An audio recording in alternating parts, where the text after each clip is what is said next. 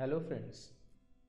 Many a time I see students getting confused over the usage of two very important quantifiers that are few and little. So let's understand them today. The very first difference between the two is that while few is used with countable nouns such as pens, books or sandwiches, little is used with uncountable nouns like money. Let me tell you that you can count rupees, you can count notes as well, but you can't count money. Another example is milk. Again, you can count glasses of milk, but you cannot count milk. And another example is food. Now let's see how these two quantifiers are used in different contexts. Let's first understand what the context is. Suppose there are 50 people at a party and 10 sandwiches are there. What quantifiers will we use here? We'll say few sandwiches are there in the dining hall. Here few means as good as none. Now to understand the concept in case of little, let's assume there are 20 people at a gathering and only 1 liter of water is available. So what quantifier will we use here? We'll say a little water is there for the guest. It can't quench their thirst. Here little suggests as good as nothing. Here you are with some more examples. Let's read and understand them one by one. The first example is few people came to see the match. It means almost no spectators were there. Next example is I have seen few dogs around here. That suggests that there are almost no dogs. Third example is he had little knowledge of current affairs. That again suggests that the person in the context had no knowledge of current affairs. And the last example here is I have little time for fun. It means I have almost no time for fun. So we can say that few for countable nouns and little for uncountable nouns describe the quantity in a negative way. They may actually indicate a total lack of the noun, but are more polite than saying so directly. Now let's understand the difference between a few and a little. To understand them, let's once again have a context here. Let's assume that at a party there are 50 guests and for them 38 sandwiches are available. So what quantifier will we use here? We'll say a few sandwiches are there in the dining hall. A few here suggests that there are positively some sandwiches which can be had by the guest.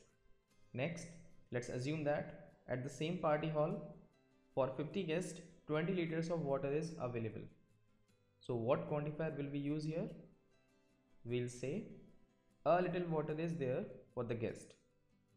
It would do till we bring a few more bottles. Here a little suggests that with 20 liters of water the guest won't remain thirsty. They can have something by the time we provide them with more of it.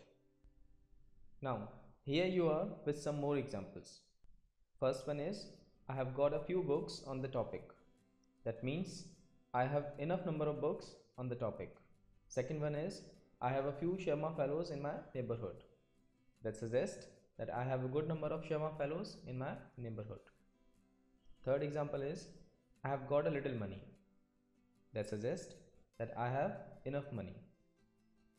And the last example is I have a little knowledge of neurology. That suggests that I have enough knowledge of neurology. So we can say that a few and a little describe the quantity in a positive way. Now let's understand the difference between the few and the little. We know that the definite article the is used when we need to define a noun or a quantifier in a sentence. Let's understand it with some examples. The first example is the few libraries India has are not well equipped. In this sentence, the writer has defined the noun phrase few libraries by placing the definite article the before it. The sentence actually means some, but whatever libraries India has are not well equipped. And the next example is he wasted the little money he had. In this sentence too, the writer has defined the noun phrase little money by placing the definite article the before it. This sentence means he wasted some but whatever money he had. Now, let's take two more examples to understand the concept in depth. The first example is the few students went missing after a while. Let me ask you now, is it a grammatically correct sentence? The answer is no. It's because it's not defined here which few students the writer is pointing to. So the sentence can be made right if we add a context here, like the few students that were present in the class went missing after a while. And the next example is the little knowledge is not going to help us. In this sentence too, it's not defined which little knowledge the writer is referring to. The sentence can be made right by adding a context here, like the little knowledge you have on the topic is not going to help us. So we can say that the few and the little define the quantity with the context and suggest the meaning of some but all. Now, I am feeling immense pleasure to let you know that we are going to relaunch www.smartkeeda.com with some really smart features and hundreds of videos like this one in the month of March 2015. And to keep yourself updated, kindly go to our Facebook fan page, that is www.facebook.com/smartkeeda, and like us there. So keep learning and be intelligent. Thank you.